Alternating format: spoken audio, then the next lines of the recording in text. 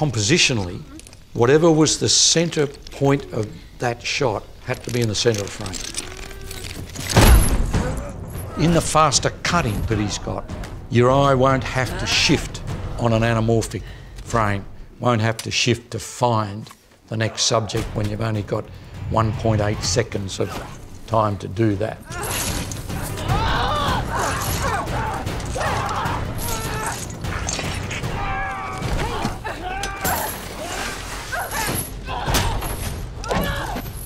That theory of not having to move your eyes and being able to fast cut and it just goes bang, bang, bang, bang, bang, bang, bang, takes you into it.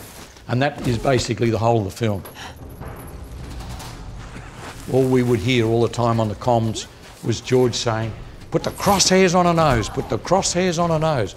You put the crosshairs on Charlize's nose.